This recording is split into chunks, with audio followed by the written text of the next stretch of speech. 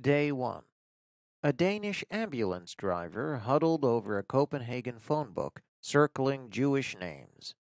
As soon as he'd heard the news that all of Denmark's Jews would be deported by the Nazis the next day, he knew he had to warn them. The man was just one of hundreds, perhaps thousands, of normal Danes who sprang into action in late September 1943. Their objective was simple: help their Jewish friends and neighbors.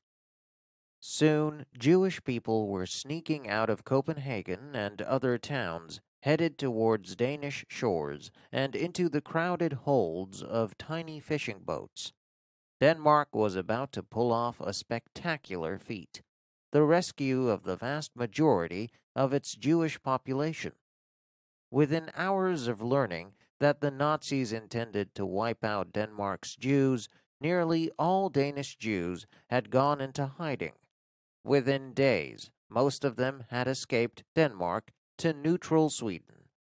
The miraculous-seeming rescue of over 90% of Danish Jews happened thanks to ordinary Danes, most of whom refused to accept credit for the lives they saved.